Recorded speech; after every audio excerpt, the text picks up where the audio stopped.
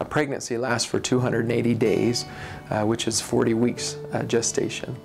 Typically, we wait until 39 weeks gestation to induce you because of the risks to the baby. If there are any medical risks to you, or if it seems that there's something wrong with the pregnancy, we would induce you sooner.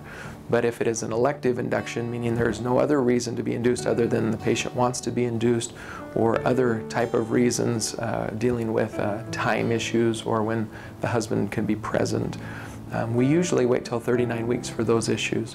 The main problems that can happen to the baby are usually lung development between 37 to 39 weeks. The rest of the issues with the baby are usually fine. Occasionally there are some eating issues, and the baby has a difficult time controlling the body temperature. If you've had a baby before, most of the time we can electively induce you at 39 weeks gestation.